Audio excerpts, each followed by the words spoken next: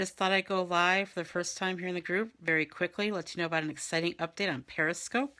We have a lot of Periscope pastors in the group and other people using Periscope for ministry and business.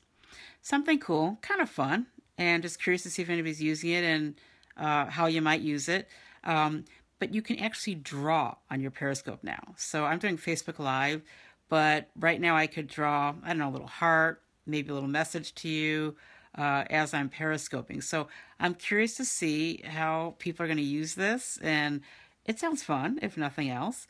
But this is new. So if you haven't downloaded the latest version of Periscope, you need to do that in order to get this update. So go on in the App Store, find your latest version of Periscope, update it, and then let me know how all of you Periscope pastors and others using Periscope for business are using the new doodling feature on Periscope. So just a quick update to let you know. I'm going to be doing this more often just as things change so quickly in social media, just to let you know what's going on to help you to grow your social media strategies to grow your business. Okay, thanks. Leave any comments below if you have any. Bye-bye.